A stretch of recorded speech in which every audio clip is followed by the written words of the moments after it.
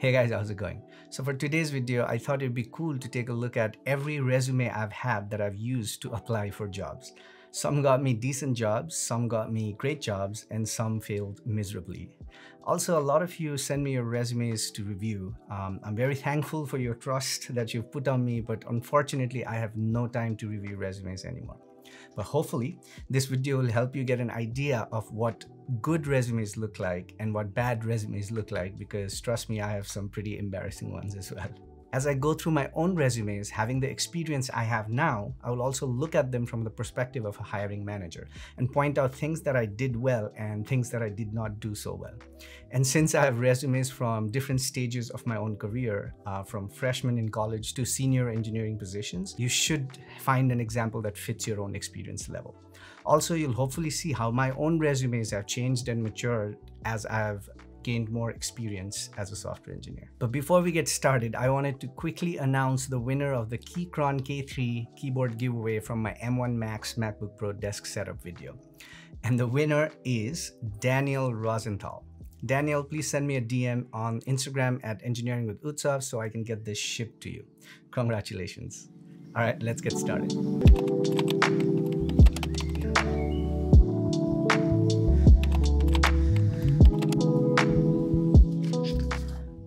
All right, the first resume I have over here is actually not used for any application per se, but it was the first ever resume I've ever written in my life. It was, I think, for my freshman year in college.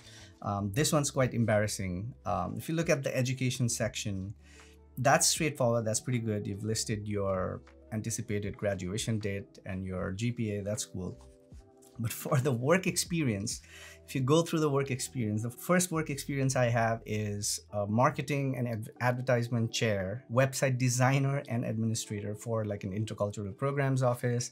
Then the second one is website designer administrator for a band. The third one is graphic designer for a band again. And then the fourth one is website designer / administrator for a bank. And so if you look at all of those, it sounds like I am looking for a graphics design or a marketing position. There's nothing in the work experience that actually tells me I'm remotely interested in software engineering jobs, right? So that's a fail. If I recall correctly, I always had this thought that work experience is always greater than projects or things like that. So I used to think everybody has worked on projects. Of course, you're in school, you're going to work on projects, but not everyone has 4 or 5 different experiences. But when you're looking for a specific job of a specific category, you should definitely highlight the projects you're working on, the courses you have taken, rather than work experience that's absolutely not related to your position. You can include it as a side or other work experience if you have space, but definitely not as like the main point. And then the funny part is other activities. I've been playing guitar for about 10 years. Like, who cares?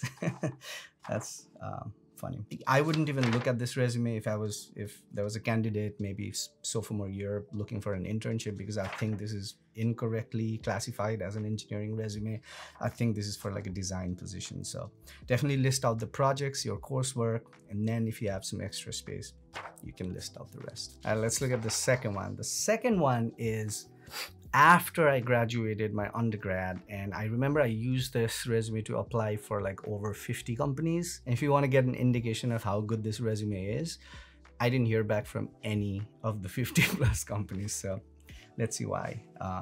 Again, the education here looks good. For work experience, this is somewhat relevant than the previous one. I've listed an internship I did, and then we founded a company that was kind of a business designed to help homeless children. So that was it's a good thing to list out. And then again, I have this intercultural programs office things where I was like an advertising officer. Not relevant, not necessary, right? And even with the job description for software engineering intern, it's very generic. It's like, looks like basically I've copy pasted what the job listing had said, right? Doesn't say what I accomplished, doesn't really given any indication of the impact I made or anything like that. So it's very generic. I wouldn't be too enthused about this. Again, this resume has no listing of any of the projects for a fresh graduate, no projects listed. no coursework listed. So it's just work experience first, right? And I think I'm still in that mentality of work experience is above project and courses, which is not the case. Clearly, never heard back from any of the companies. So, but if you look at the computer skills area, you look at the languages, and then internet technology is HTML, CSS, right? Like what does that even mean? And then database, okay, I've got some databases there. And then it says operating systems. This is the funniest thing you'll ever see. Operating system is Windows 98, NT, XP, Vista, and Linux. Like, what the fuck, you know? Sure, you know, I don't even know what to say. Seriously, this is like utterly embarrassing. And then there's packages. I don't even know what packages means. And it's like Word, Excel, PowerPoint, front page, Outlook, Visual Studio. Like, who cares, you know? This could totally be just one line of skills. This is clearly showing inexperience where you think you know a lot because you've gone to college and you've been using computers for all these years and you know how to code and all that. And it shows some naivety in a sense where I think I know what I'm doing. I kind of have an idea that I'm pretty decent at coding, and I just assume that I should get a job just because, and it looks like I've just thrown shit out here and expect people to just hire me, and that's not the case. You know, nobody knows you from this resume. So when I look at this just looks like someone who thinks they know, but they don't know anything because there's no indication in this resume that tells me that you know anything about coding, you know. The next one, I think it's like a slight improvement. This is after I graduated my master's, which I think I used to apply to like 6 companies. Some of them were like Groupon, Epic Systems, ThoughtWorks, and a few others around Chicago because I lived in Chicago then. And I think I got like 3 or 4 offers. So this was an improvement. So the thing is, this is the entire first page. If you look at this, like, who has time to read this resume? Like, I don't know. If I just read this word to word, it would probably be longer than this entire video, you know. That is just, again, like, think of this. I'm graduating grad school at this time and I still don't know how to write good resumes, so don't feel bad. But the funny thing is, this is 2 pages. So if I look at the back, this has research experience. So then analysis of information propagation within social networks. That's a good study. I remember I got data from Facebook because they used to give you real data, anonymized data if you're doing independent research. And we had a good data set, and I worked with graphs and how information propagates and biases and things like that. That's a great thing to put up front, you know. And then academic projects, I have some good ones here, like Classroom Cricker is a distributed service that's simulated a student response through a CLI, project integrated message queuing system, which is like a good project to work on for grad school, right? And I remember we did this in grad school. And then a RESTful caller ID system shows that you're used to web APIs and what REST is and things like that. So like, if I were to redo this, I would actually put the back of the resume in the front and then just get rid of all the other work experience. Seriously, like, that's irrelevant. We've got 2 more resumes to look at and 5 resume writing tips to follow.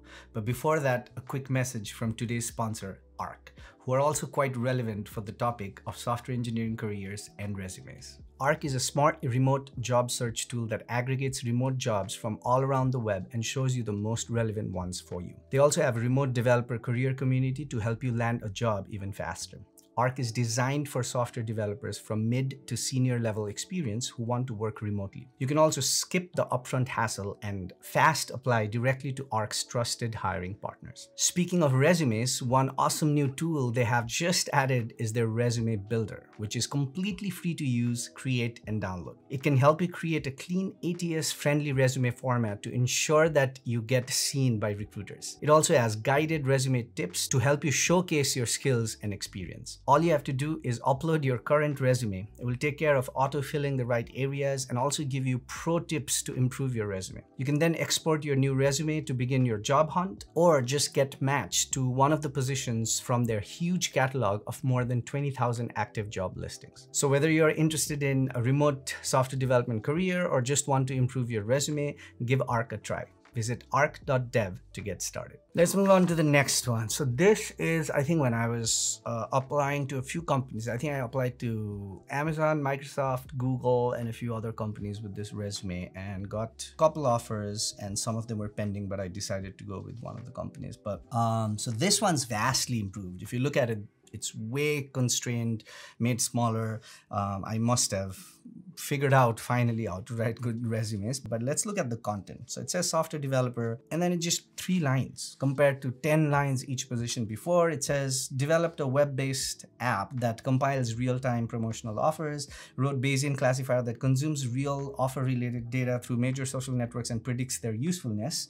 Prediction model achieved accuracy in the upper 80%. Migrated legacy code, blah, blah, blah. Okay, that's good. And then for the same job that had 10 lines before, implemented interfaces that perform data conversion. Done. Led UI design, prepared wireframes and mockups. Perfect. 3 lines and we know exactly what you did, right? And the same kind of theme continues with the rest of the work experience to a point where not only is the resume just 1 page, it's also constrained. And then I have technical skills, which I have programming. I've even listed the code, the languages I know. I've also added like how many years I've worked with it, which is also a good thing if you don't have. I mean, at this point, I have like 2, 3, 4 years of experience, right? So it's good to show the experience because I've worked on many different things. So that's not a bad idea. Web framework. So you put that. Version control, I'd still remove it, but whatever. And then testing, okay, it shows that you've used testing framework. And then the last one is education. Perfect, because now I have like about a year and a half of experience, or 2 years of experience. So work experience now goes on top.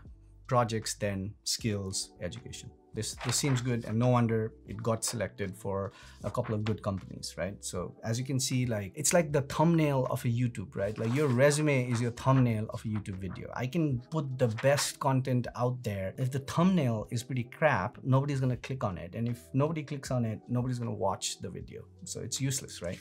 So think of your resume as your thumbnail. Would you put an essay on your thumbnail? No, it needs to be attractive, catchy, but not lying, right? Because if you lie in a thumbnail and people go in and it's completely different video, then people will hit dislike and leave, right? Like, so it's a skill where you want to show the best thing that highlights your content, but also make it attractive and enticing for people. And that's resumes, exactly. The final one is, this is from this year, actually, early this year when I was reapplying for a job after I took a 1-year break. And I applied to a bunch of companies then, Facebook, Uber, Google, Microsoft, and some couple of smaller startups. Got rejected by a few, got a few offers from startups and bigger companies. So this one clearly worked as well. So one of the main differences you'll see in this resume is how simple and less verbose it is, right? It just says senior software engineer, designed and implemented serverless SOA for scanning services, a customizable linting tool that helps developers create better websites for providing feedback and best practice guidance. Done.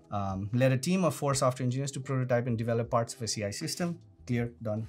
Don't need to say anything other than that, right? Architected and developed build infrastructure that ran around 200 million tests each day, build various tools, blah, blah, blah.